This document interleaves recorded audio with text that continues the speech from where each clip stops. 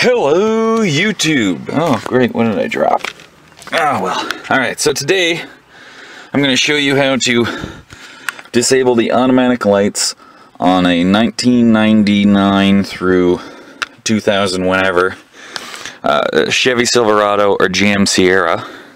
So you got your little button, but as soon as you start the car, the headlights come on, the tail lights come on, the running lights come on, everything comes on and you can't turn it off.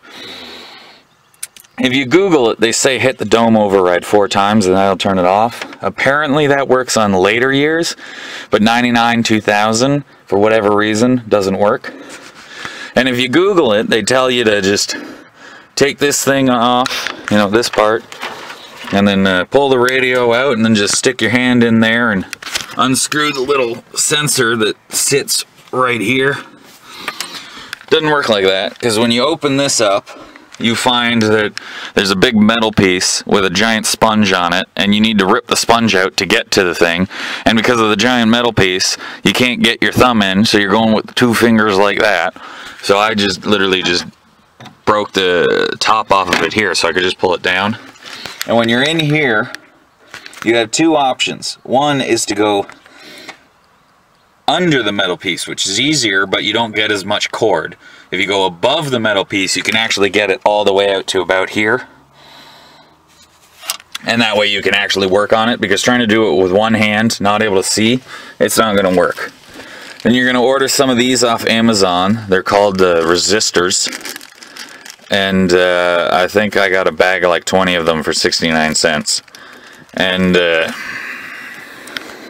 you literally, I don't know how well you can see that. But yeah, so it's basically a plug. And it has 2 holes, and you stick one end of the resistor into each holes, and then that just causes the signal to reroute. So it thinks, oh, okay, sensor's working, no input detected, lights don't need to turn on. Also, didn't need to disconnect the radio. It fits out here just fine, although if I put it back and it doesn't work, I'm going to be so pissed. But I've already tested it, started it up. That works. Yeah, so when you pull it out, it's going to be in this thing. And the cord will be out on this end, and then the sensor's on this end. And what you're going to do is there's a little clip that you can't see.